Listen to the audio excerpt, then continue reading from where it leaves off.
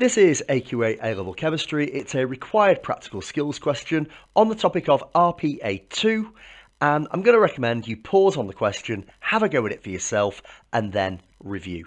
So let's begin by looking at the question. It's all on screen at the moment.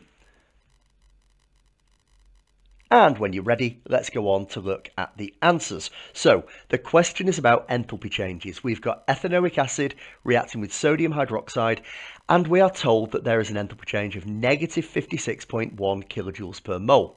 We've also got volume and concentration of ethanoic acid, volume and concentration of sodium hydroxide. Assuming they both have the same initial temperature and a density of 1 gram per centimetre cubed and a specific heat capacity of 4.18 joules per Kelvin per gram, we need to work out the temperature rise in this circumstance. So let's look at what we can do. First of all, I'm going to work out my moles of ethanoic acid. And I've got here a concentration, 2 moles per decimetre cubed. I'm going to multiply that by the volume, which is 25, but I'm dividing that by 1,000. And I'm doing that because I need to convert my volume into decimeters cubed.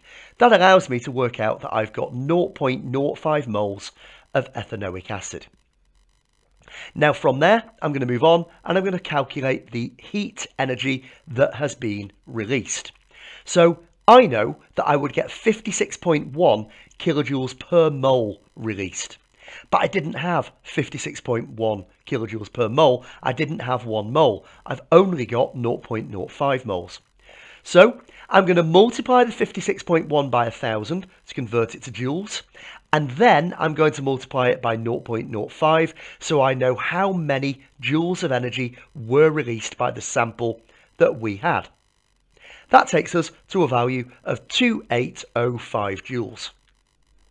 I've now got a Q value. Q is MC delta T. I'm not actually calculating Q, I've already got it. I'm calculating delta T. So I rearrange it. Delta T is Q divided by M multiplied by C. My Q value 2805 divided by 50. And the 50 comes from the sum of the volumes of the two solutions. So 50 centimetre cubed with a density of 50 grams. And I'm multiplying that by 4.18, which is the value that's been provided here for specific heat capacity. That takes me to a delta T value of plus 13.4 degrees C. Okay, from there, let's move on and take a look at B. A student recorded the temperature of aqueous ethanoic acid in a polystyrene cup for 3 minutes. At the 4th minute, the reaction took place, sodium hydrogen carbonate was added, the mixture was stirred, and we carried on then recording the temperature from 5 minutes for several minutes onward. The measurements have all been plotted. A line of best fit has been shown for the temperature before the reaction has taken place, and you have got to add an appropriate line of best fit on the graph and then find the temperature change at the time of mixing. The time of mixing being 4 minutes. Now I'm going to take my line of best fit and I'm going to extend it back, and you can see that curve that's going there. It's a reasonable curve, so it's going to be measured for whether I get my temperature change based on my graph.